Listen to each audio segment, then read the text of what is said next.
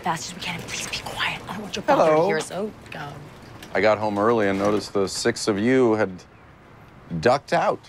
Well, we know how much you love the ducks, and we wanted to play with them, too, and we... And what, Claire?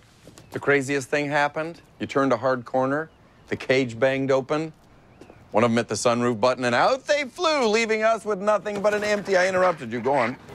I noticed a few of your professors in those mouth-control wheelchairs. I think some of them are just faking it to try and look cool.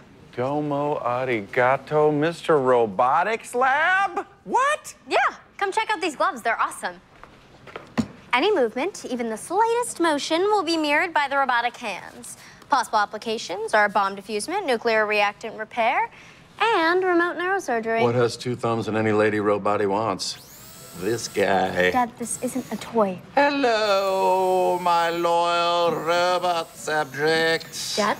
Jazz hands. The other robots are staring. I'm sorry. So, what's going on at home?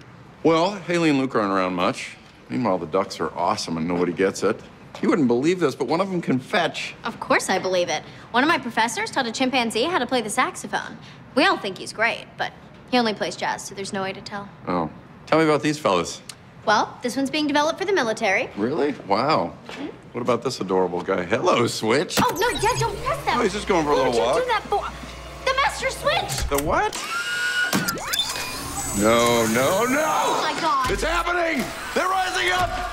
Turn off! I command you to turn off! It's not working! I'm on your side! Why would you do that? I don't know what I was thinking! I'm so sorry.